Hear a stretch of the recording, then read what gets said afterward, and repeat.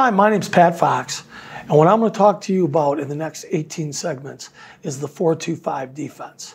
A lot of you have been with me, and we've done the G defense 4-2-5 system for the last 10 years.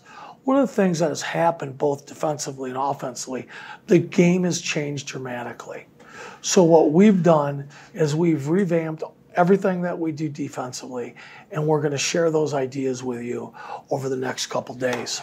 So when we talk about the 4-2-5 and the G defensive package, people often ask me, what does that mean? What does that mean? Well, what we're going to do is we're going to talk about playing base defense so you get an understanding. All right? We play a 4-2-5 defense with the utilization of split coverage by our secondary. Playing split coverage concepts allows us for certain things to occur. It gives us tremendous carryover teaching from the G defensive package, and it allows our athletes to play with maximum speed. Carryover and repetition in skill mean increase in speed. Okay? When we have defensive scheme that is similar and individual technique that is similar, it allows our athletes to play with speed. We want that. It still allows us to get a ninth defender in the box and defend 4 verticals with great confidence. Split coverage has been a great addition for us defensively. So what I want to do is talk about playing a field defense. The first thing is aligning to the field concept. Our stud bear, field corner, and free safety will align to the field. Our will, our wolf, our Mike, our boundary corner will align to the bench. And the Mike and the backer will plus and minus in order to balance the formation. Our wolf and our corner align at 6.5 to 7 yards at a level position. If it's a 2x2 formation, the wolf will line up directly over number 2. And if it's 3x1, he lines up at 7 yards, stacking the end man on the line of scrimmage as an initial point of reference. But he has to be in a position to play his technique in order for everything to occur. Base defense is our starting point. Base defense is our starting point on how we teach all the fundamentals within the system. Even though we run far more 4-2-5 than we do G defense now, the fundamentals for most of our players are still the same, and they allow our defense to hold up versus everything we see, Offensive football has dictated that we install an emphasis with 10 and 11 personnel. However, all fundamentals are going to be taught through the structure of base defense. So we're going to talk about this. The first thing we're going to do is we're going to talk about the alignment of our tackles. Our tackles use a slightly wider than sprinter stance. They play with the inside hand down. If it is a 1-back set, we set them to the tailback. If it is a 2-back set, we set them to formation strength. We key the screws of the guard. And with our technique, we want to get off and strike, get off and strike.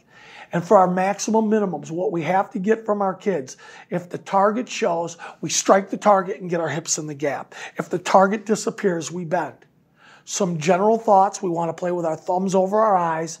Hands and target take you to the place. If you use your hands and you get a veer block, you're going to bend. If you get a reach block, you're going to start to get your hips into the gap. We want to keep our hips back to avoid that body-to-body contact. Our defensive end, stud and will. Guys, we don't have 8 deep on our defensive line. Even when we're at the big school, we didn't have 8 deep. So what we do is some of our tackles play end and some of our ends play tackle. We have about 6 guys, so their technique is very similar. Our stance is slightly wider than a sprinter stance, just like the lineman. Our inside hand is down. Our stud will always align to the field, and our will always align to the boundary. Our ends have to both learn how to play a 7 technique and a 5 technique now. They have to learn to play the 7 to the 3-man surface and a 5 technique to a 2-man surface. One of our alignment keys is the tighter their alignment, their splits, the heavier we align. The wider their splits, the looser we are. And we key the man on to the lead, either being the fullback or the backside guard. We want to keep our hips back in a cheesesteak technique. And we talk about to our kids all the time. Get off and strike. You have to use your hands. Get off and strike. Get your hips in gap. If the target disappears, bend and attack the trap or dive. If you get a zone block, we want you to sit on the zone. Thumb over the eyes. Target takes you to the play. Hips in gap. Over here, you see our stud is in a 7 technique, and our will is in a 5. Our stud still has to learn to play a 5, and our will has to learn to play a 7. Why? Because we line up to the field. We no longer line up to formations. What we want to do with our defensive line is we want to make sure that our stance, we have our tail higher than our head. We want to reach out with our hands. We got a whole defensive line segment. We're going to help cover this. In our stance of our linebackers, we want to have our back flat. Alex might be a little too flat. Okay, we want our shoulders over our toes, protecting our numbers. We want our eyes on our initial key. We want our arms relaxed, protecting our knees. We want a narrow base with our feet under our armpits. We want our knees, toes, and hips all in line with Z's in our knees. And we want high hips. We want high hips.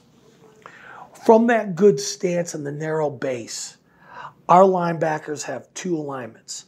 They either have minus or they have home base. All right? Our backer will always align to the field, and our mic will always align to the boundary. The backers will either play home base or minus. Home base, the backer is in a C split, and the mic is in an A stack. In minus, the backer is in a foot alignment, whereas inside foot is directly over the ball, and the mic is in a C split. The backers balance the formation. The backers balance the formation. We have a narrow stance, slight forward lean. We protect our numbers. Backer aligns to the field, mic aligns to the boundary. All right? What happens is this. If they give us a 2-back set and we get pro formation, everything is the same except we line up in home base. This is how we ran G defense for 25 years. If they give us twins, we bounce and we pull the string to minus alignment. So in 21 personnel, if they come out in 21 personnel, we're either playing home base or we're playing minus. If they give us pro into the boundary, we'll minus and we'll let our mic stay in that C split as our backer would be in the A stack. When we teach our linebackers, we want to teach them to read the cross pull of the guard tackle bubble.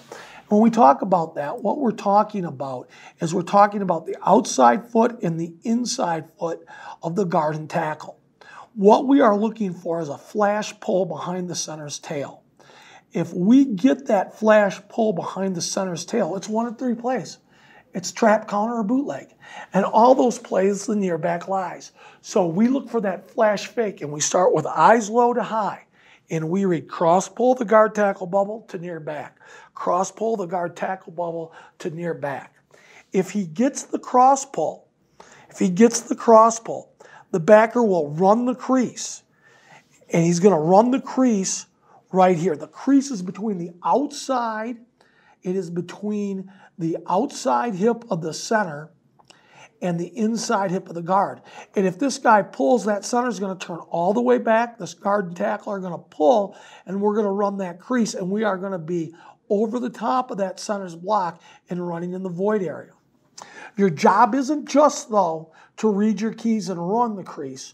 You have to make a pull-pull call so your partner can protect himself from that big tackle and get his eyes on there and be able to play back to the ball if needed. If the pull comes the other way, the mic backer will run the crease, and he is going to be at the outside hip of the center and the inside hip of the guard if he releases inside. If he blocks straight on, it is a false key for our front side backer. So once again, on the cross pull, the backer has to scream pull, pull, pull, so his partner can pop out and protect himself from the offensive tackle and tight end. Now, we have our linebackers take a gap side pop step. And by the time that foot hits the ground, you better know if there's a cross pull. If there is no cross pull, you are then reading the near back. My backer is a 91 player.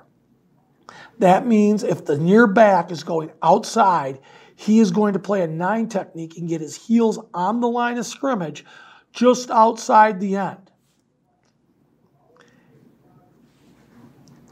If the ball is going in this direction, the ball is inside of the Mike backer, he will play a 1 technique. Well, what do you mean, coach? My backer's a 91 player. If the ball's outside of him, he plays a 9. If the ball's inside of him, he plays a 1. He's a 2-gap player. My Mike is a 31 player. If the ball goes outside of him, he plays a 3 technique inside of the B gap. And if the ball goes inside of him, he's a 1 technique player between the guards in the A gap. So what happens on this play? The ball is going right. The ball is going right. My backer is a 9 technique. My Mike is a 1 technique. If the ball goes the other way, my Mike plays the first digit. He's the 3 technique. And my backer plays the second digit. He's the 1 technique. And that's how we teach our linebackers on how to read their position. Now, when we talk about linebackers, we give them some flexibility. We give them some flexibility in their alignment. We just tell them, hey, you got to be able to line up and make plays. Now, spurs. Spurs are my outside linebackers, all right? And what we do is in a field alignment, and it's 2x2, my bear will prowl the outside of a 4x4 box if they are unattached. If number 2 is detached, the bear will line up head up number 2 at 2 yards. If it's 3x1, we still put them head up number 2. We still put them head up number 2.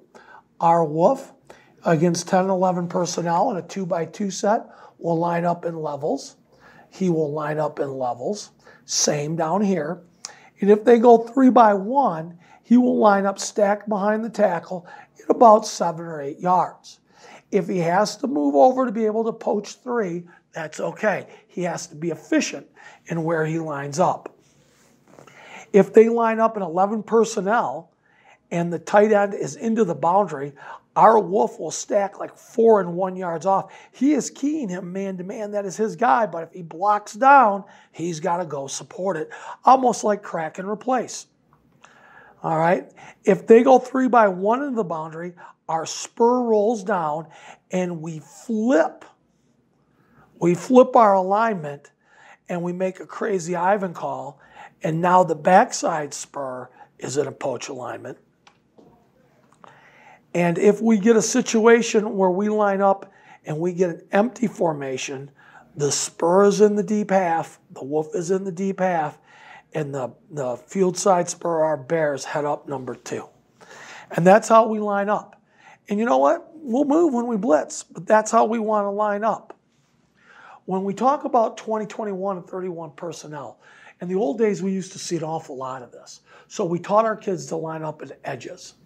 So if we basically saw a tight end and 3 in the backfield, they were in an up alignment. We had them line up as close as they could to the tight end without being reached by them. If you had a tight end, and in 2 backs in the backfield, probably,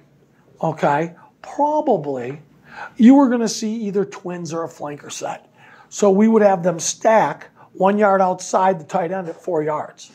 If there was single width, we prowled at a 4x4 box. And if we had twins, we lined up head up number 2 at 2.5 to 3 yards. And now we take our trips defender and we put him directly over number 2. Technique.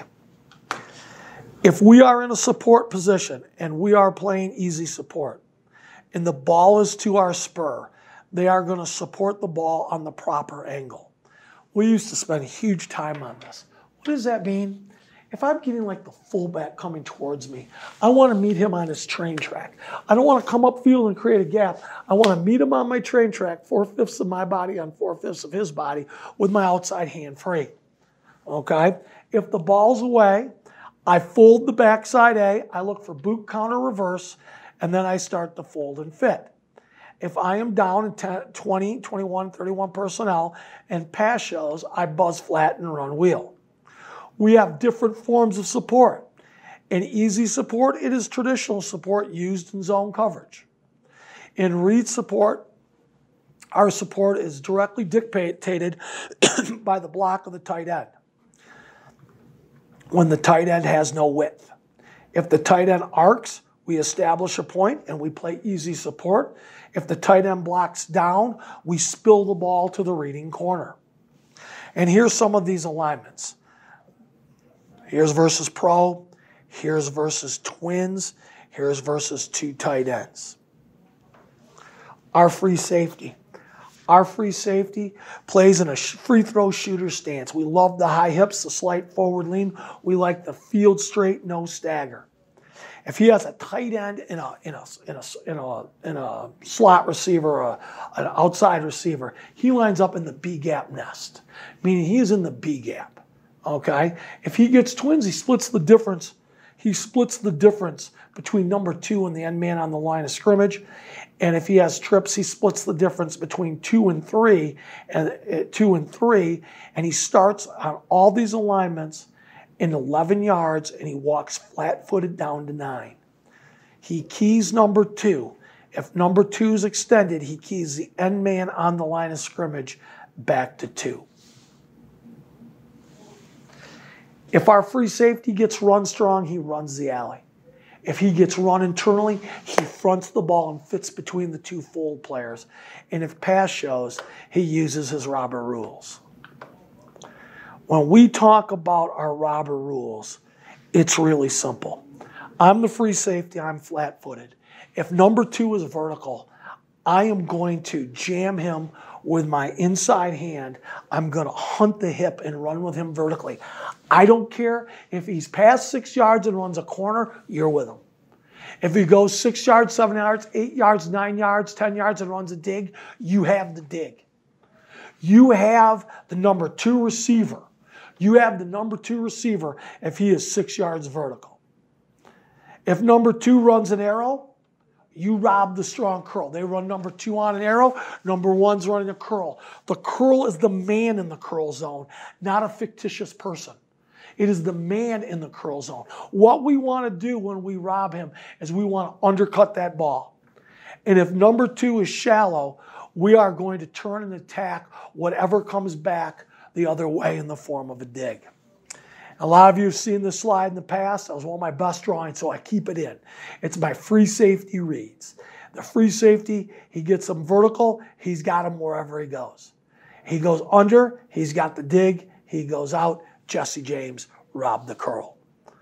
Corners, fellas, if you got corners, defense is so much easier to play. All right? They are in a free throw shooter stance. Hips a little bit higher than my free safety with a little bit more of a forward lean. Slight stagger with the inside foot back. We align at 7 yards, and we are one side inside the receiver. On the cadence, we creep to 9 and 2, and we key the quarterback drop. All right? If you're a corner, you then work down off the line, on the line, back to number 2 to number 1. And here's what we want to talk about. If you get the ball to you in a run situation, you are a run-pass player. You are secondary contained. If that ball goes away from you, you are a deep fold and fit. You are the job saver. And in pass, you are a half-field player. You also have to learn to play read support and you have to be a tackler. You don't have to be a hitter, but you have to be a willing tackler to play corner.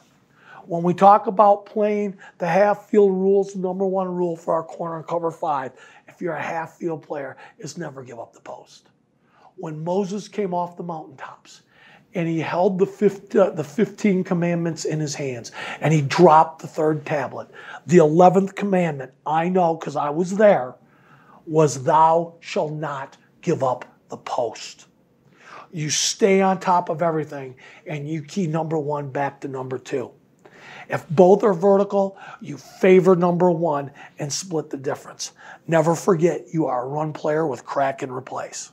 So let's talk about run fits. This is just base defense. It's our starting teaching point. You know what? Are we going to play much of this? No. But it teaches our kids how to fit. And the number one thing when we get pursuit strong is create that edge.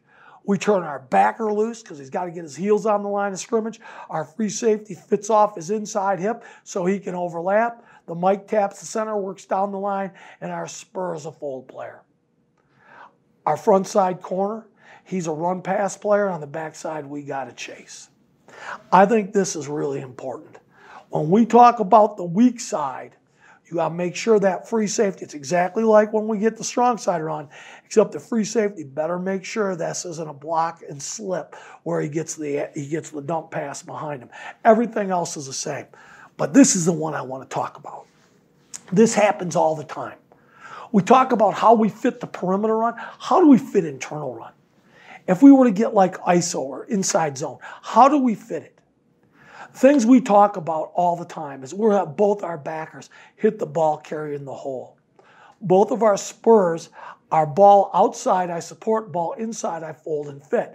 I'm going to fold, I'm going to fold. I start to make the triangle as the free safety fits.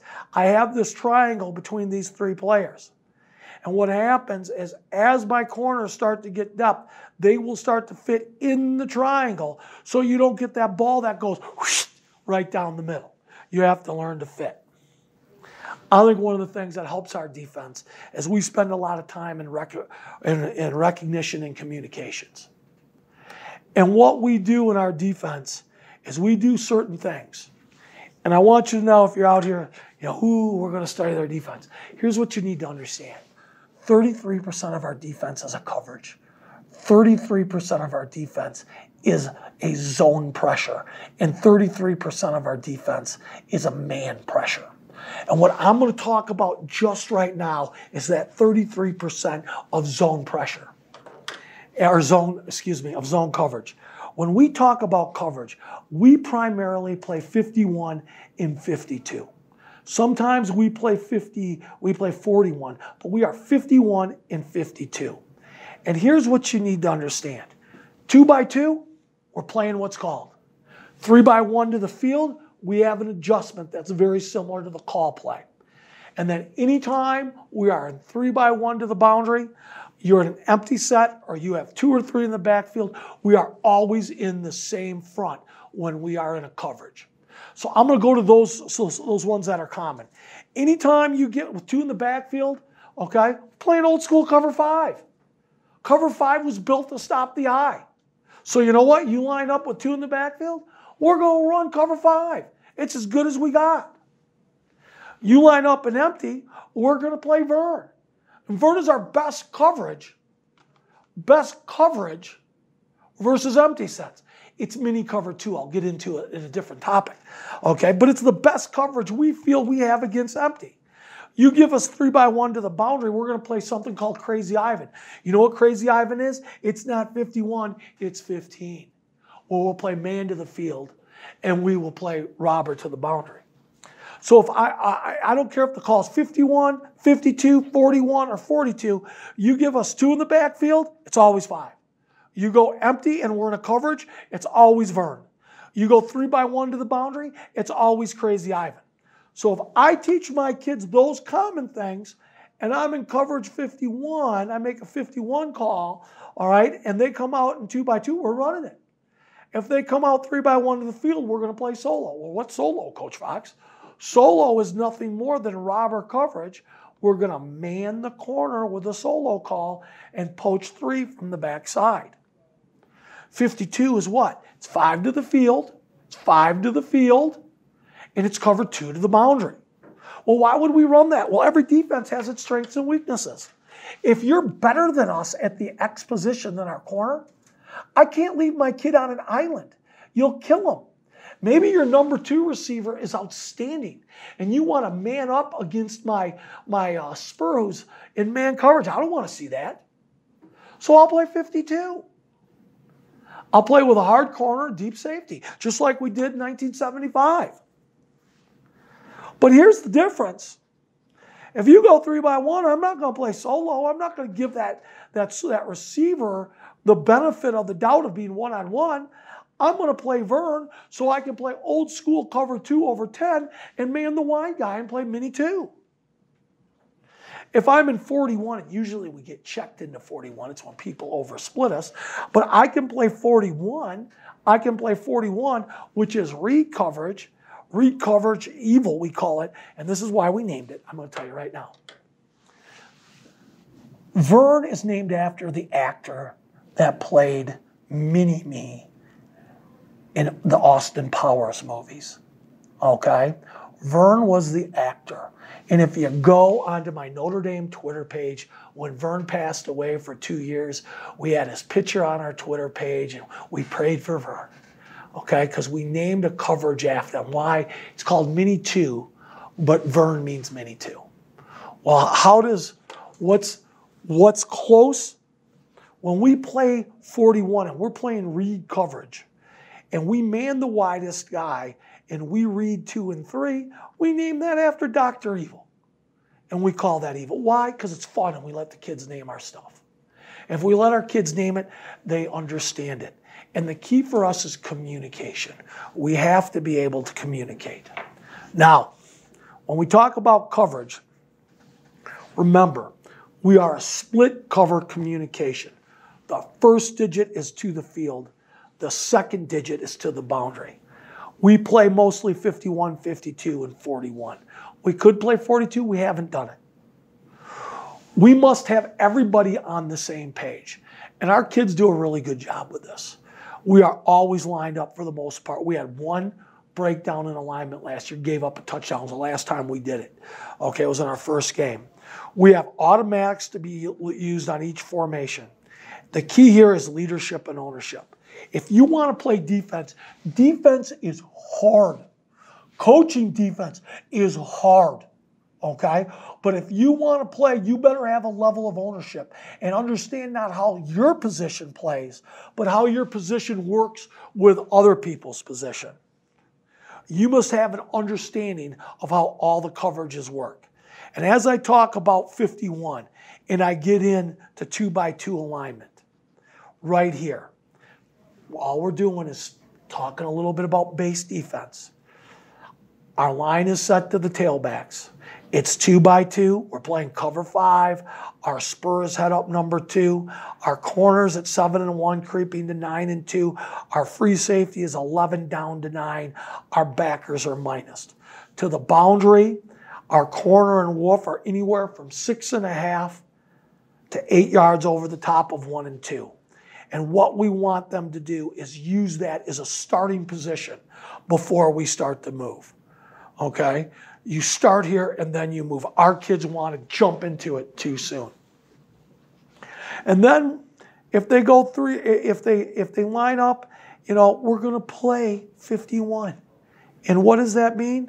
Half read, rob 2, buzz flat, run wheel. He is playing cross pull to near back. There's no cross pull. He's vertical. He's got him. We're man and man. We have a zone side and we have a man side. All right? We play cutoff man to the boundary. Our corner will be in press. Our wolf will be at 5.5 yards. When we play cover 5 to the field, we teach our kids, here's your components. The deep player is the deep player. He is a half-read player. He has to see everything and keep it in front of him. Our spur is a perimeter match player. He buzzes flat and runs wheel. Our free safety and our backer are pattern read defenders as they read number 2 and number 3. Our deep corner, he's an half-read. He's got to work hard, okay? He works from 7x1 to 9x2, hips square. He's going to stay on top of everything. He's going to split the difference between 2 and 1. He's going to stay on top of both and favor number 1. He's going to favor number 1 because number 2 has a robber running with him. If 2 voids the zone, he squeezes 1 and plays him man for man. If 1 voids, he squeezes number 2 and plays over the top of number 2, who should have a robber with him. Here's my field corner creepy. Here's the vertical routes. He's splitting the difference between 1 and 2. He's splitting the difference between 1 and 2. He's staying on top of 1. There's the robber. He can help. He will have vertical help. And if the robber is with him, he can keep favoring to one. If number one stops being a vertical threat, the corner comes over the top of number two. If number one stops being a vertical threat, we get a double team on that. We get a double team on that. If we get the deep switch, if it is after 6 yards, we have to stay because your job is to take away the post, and this guy's job is to play all vertical routes after 6 yards. Now, so we're sitting in here, and I'm in my back pedal, and number two runs away, and I start to squeeze one.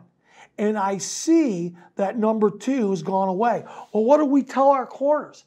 If number two disappears, squeeze number one man for man. So if he runs the dig route, you can compete on that dig route. You don't have to go play back because there's no other threat to your half of the field. And that's helped us. Perimeter match players, buzz flat run wheel. We want them to match number one. When they open their hips and run, we want him to get underneath number one if it's a hitch. If number one disappears inside, we come back in box and we play screen and draw.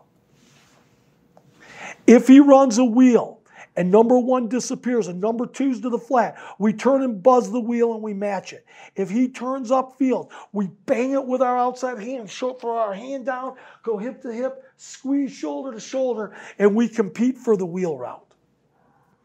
Free safety. You have the vertical route at 6 yards. If he goes 6 and under, he's yours. 10 and dig, he's yours. 6 and post, he's yours. If he goes out, you rob the curl zone. That's how it gets its name, Jesse James. Okay, robber coverage. If 2 goes out, the free safety drives the curl. And it is the man in the curl zone. Sometimes it's like a stop route. You got to go hunt him down. You got to go get him. Okay? Now, one of the things that happens is if we get a shallow, I don't know why that got drawn that way. If we get a shallow across, we want our free safety and turn and to drive, all right, the shallow to the dig. So let's say you're playing one of those, air raid type teams, and they're coming with the mesh, If number two goes under, and this guy is coming flat, you're not looking to play the dig. There's no dig there. Okay, what are you looking to do? You're looking to come down and knock the living, cow, manure out of that guy. You want to strike him. Backer has the same robber rules as the free safety. Okay? If he's reading cross pull to near back and that guy runs vertical, you are going to run with it. If he goes out, you have the man in the curl zone. If he comes under, you help on the dig. The man side.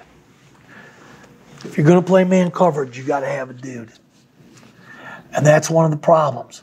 All right, there's a lot of years where we played 52 because we didn't have a dude. Right now, we got 2 dudes that can play there, maybe 3. So we play 51 because we think our corner is better than anybody they can roll out there. We think he's really good. We play cutoff man, okay? And we are going to play inside leverage all over the place. The only time we don't is we will pass a direct shallow that comes across the zone side, and we will try to cut somebody off.